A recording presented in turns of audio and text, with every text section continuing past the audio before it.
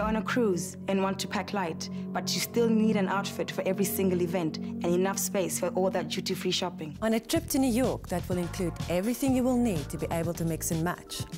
And all of it needs to fit into one little suitcase. I've selected 4 items that is important to have in this little suitcase, starting with a boyfriend jacket. Something in a classical style and a good fabric that you're able to wear during the day or at night and that can transform any outfit you're wearing. The little black dress is something you must always have, but what I selected is not black, but still little.